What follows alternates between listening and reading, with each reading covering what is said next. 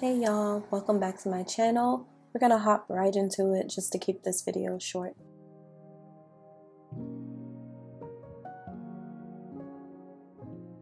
Okay, so this first one is the background noise, and this is amazing. You can get like an ambient sound on your iPad, and you can get it while you're listening to music as well. So in order to enable this on your control center, what you're gonna do is head over to settings and go under control center. And then you're going to have to enable the hearing icon. So you would just tap that plus sign and then you'll find it on your control center.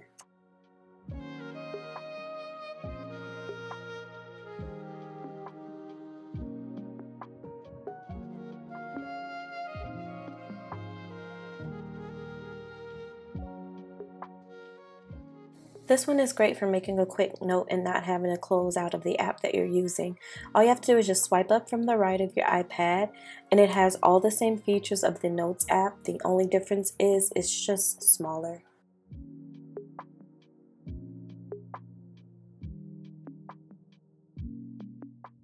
To take a screenshot, all you have to do is at the bottom left, swipe up. If you are on a web page, you can also take a full page screenshot and you're able to see all the contents that were on that page. You can also mark up your screenshot with any notes and highlighting that you need to do. And then once you're done, you tap done and it'll save directly to your Files app.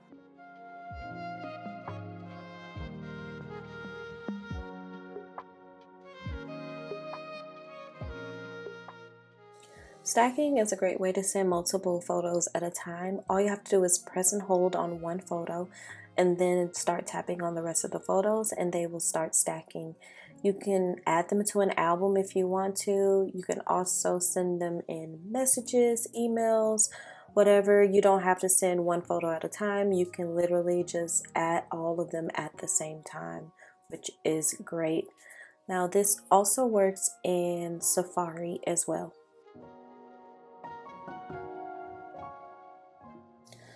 To make a focus, all you have to do is swipe down, tap focus, and then the plus sign. Here, you're going to be able to create your own custom focus.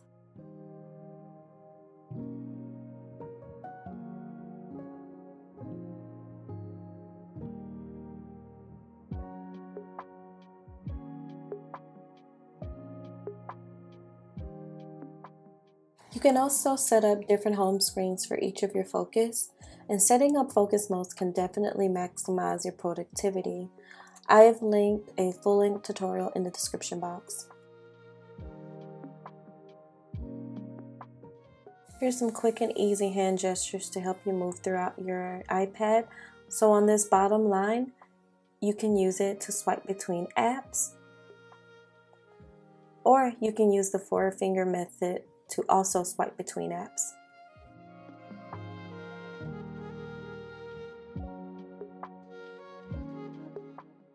To close an app, all you have to do is swipe up with one finger, or you can use the pinch in method.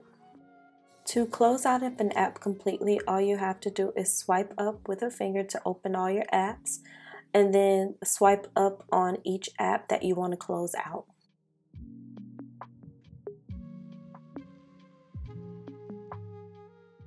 Stage Manager is great for multitasking. So if you want to work on more than 2 apps at a time, this would be a great way to do so because you're able to use up to 4 apps on your screen at one time. And it does not look cluttered at all. It looks very organized.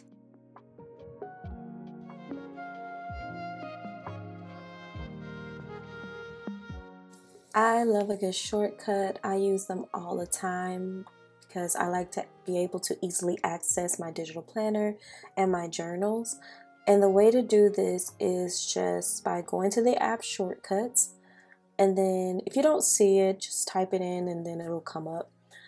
And then if you tap on the plus sign, you're going to begin to add a new shortcut. And then in that search bar, what you're just going to do is type in or write in the app that you're looking for. In this case, I'm going to use QUICKNOTE, and then I'm just going to select which document I want, and then where the I is the info, you're going to just tap the add to home screen, and there you'll be able to rename your shortcut and add a photo. You can also do this with important web pages that you need to access quickly.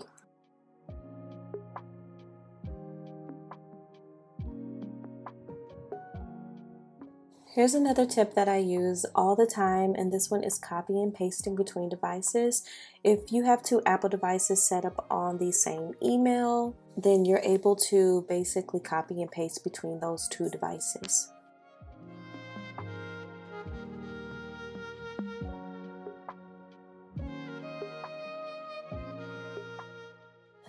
If your iPad is locked and you need to make a quick note, all you have to do is just tap your pencil on your screen and it'll open up your Notes app.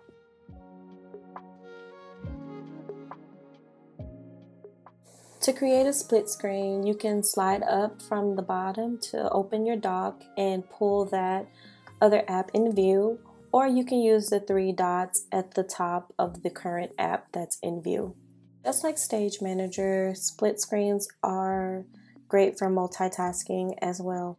If you're someone who digital plans or digital journals on your iPad, this will be a great way to use split screen. And if you set it as a smaller split screen, you can then swipe between multiple apps at a time. And that's it, y'all. I hope you found some great tips that you can now use. If you found this video to be helpful, give it a thumbs up. And until next time, bye y'all.